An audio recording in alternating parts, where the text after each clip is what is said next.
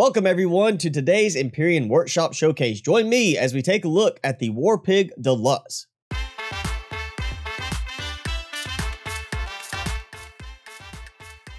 Today's design is the WarPig Deluxe, which is an unlock level 20 size class 2 capital vessel coming to us from creator killer Tofu. Now this design has been doing really well on the workshop, and I can see why. It has an interesting looking design that stands out from the normal designs we see for capital vessels, and it also has the complementary pig snout look at the very front. Starting at the rear of the ship, we do have a ramp leading up to one hangar door, as well as a pair of hangar doors directly above that. Underneath the ship, between some of the landing gear, we do have a shutter door that will open when you approach, and this gives you access from the foot level into the main elevator shaft. Here we are in the lower hangar bay area, which is obviously for your hover vessels.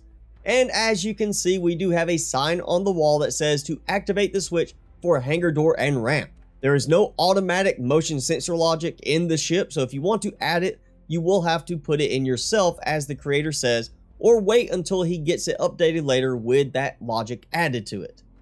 We do have some storage lockers in here, but next to the elevator, you see we have an O2 station, an armor locker, a large constructor. We also have a medic station, repair station, your repair bay control console, and 2 cargo boxes up these set of stairs. And of course we have the repair bay module itself in the middle of the hangar area. Underneath the raised platform, you will find 6 of your exterior lower thrusters.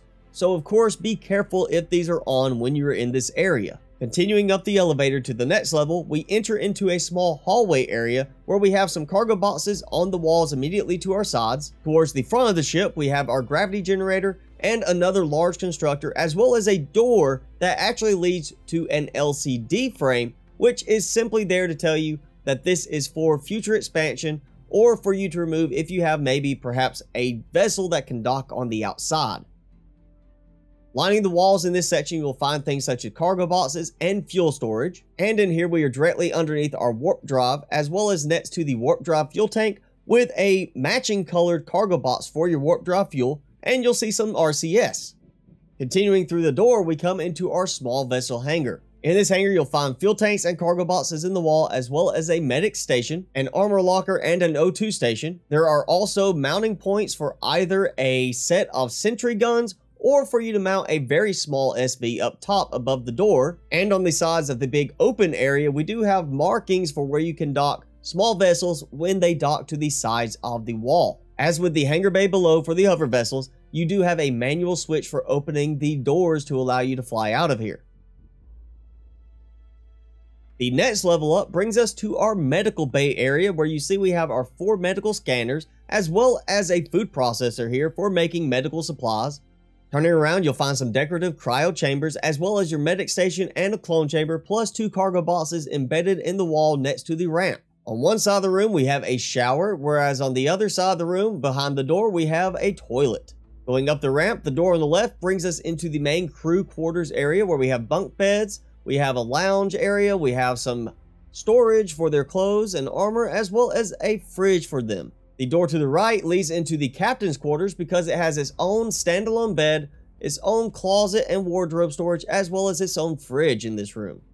The next level up is just a very short little room that has basically access to some of your oxygen storage, but nothing really else going on in here. And continuing on up, we come to the bridge area. In here we have 1 pilot seat and 2 passenger seats, as well as a nice decorative view outside with some displays, and we have 4 switches lining the walls. Here we have thrusters and RCS on one switch, as well as a turbo mode on another switch. Obviously you need thrusters and RCS on just to fly, and of course turbo gives you a little bit of a boost. However, in testing, I found that turbo does less of a boost than what you would expect. Turbo only gives you a very minor boost to your overall top speed, but does more for your acceleration, however not by much. Of course, here you have a weapons switch for turning on your weapons and retracting turrets when you don't need them. But the more interesting switch is the one for the non-essentials, which of course turns off things such as the repair bay, repair stations, your constructors, some of the lights, things like that. But most importantly, it also turns off LCDs. It of course leaves on its own LCD, however turns off all the others. And while you might be thinking this actually doesn't have that big of an effect on your power usage, You might be surprised, as I was, to find that it has a noticeable effect when even a single LCD is turned on. On each of the sides, we do have additional fridges, which are left out of the non-essential switch, so you don't have to worry about having your food spoil. The brown door in here gives you access to a toilet in case you get sick. On the sides of the elevator, there are black doors, and each of these leads outside to one of the pig's ears, which is basically a landing pad area for a smaller SV. Each of these landing pads also has a shutter door concealing access to one of the lower thrusters. On one side, we have a repair station and an O2 station, whereas the other side next to the black doors, we have a medic station and an ammo box set. And then right here in the middle on the back side of the elevator, we have an armor locker. And then turning all the way around, you find we have our core readily visible right here in the middle.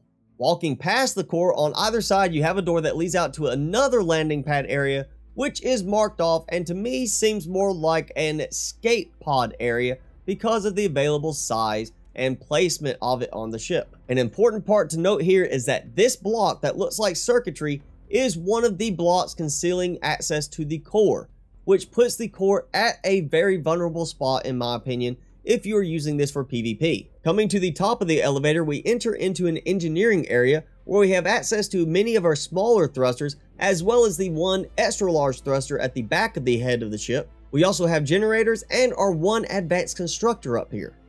Once again, this is the WarPig Deluxe, and it is an unlock level 20 size class 2 capital vessel. This comes with 21 fuel tanks for a total capacity of 44,700 fuel. With the non-essential switch turned on, but everything else turned off, you have 52 hours of use. Turning off all of the non-essentials though will give you over 100 hours of use at the sacrifice of having no lights, no LCD screens, no production of any kind, just basically for when you're sitting there needing to conserve power. With 6 oxygen tanks, this can hold 10,000 O2 and needs 1,395 to fill it up. The ship comes with 4 ventilators total, however I think that it could have been cut down to 3 because 2 of the ventilators are right there outside in the floor next to the core, one of each feeding the different habitat rooms. Instead of having 1 ventilator in each of the crew quarters rooms, you could have had 1 ventilator going between them both, and that would have simplified things a little bit. This also comes with 3 oxygen stations, 4 medic stations, and the 1 clone chamber. For weaponry, it comes with 4 cannon turrets, 4 rocket launchers, 2 flak turrets, and 2 rocket turrets.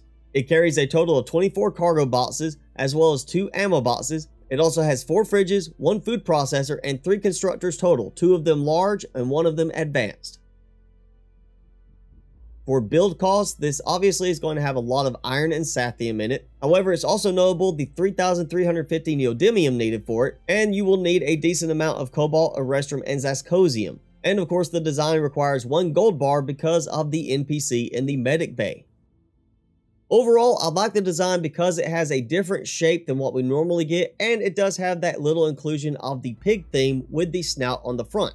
While I can appreciate the extra little docking areas on the sides that function like ears, and of course the small landing pad on the back of the ship, I'm one that much prefers a larger singular landing pad area if possible.